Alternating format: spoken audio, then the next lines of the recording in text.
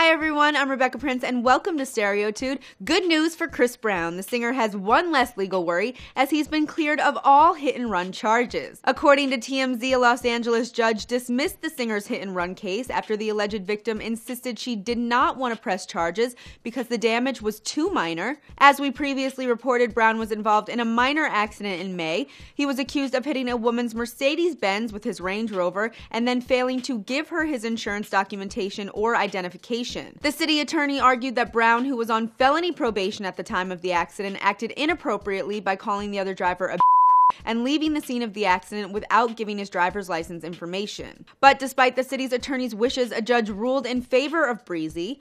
Chris's lawyer, Mark Garagos, said the judge made the right decision and, quote, "The case never should have been filed in the first place. It's unfortunate he was being prosecuted for who he is rather than what he's done." Chris also seemed relieved by the decision, tweeting, "Thank God." Let's just hope he can stay out of trouble for now anyway. For all the news on your favorite music stars, log on to Stereotude.com.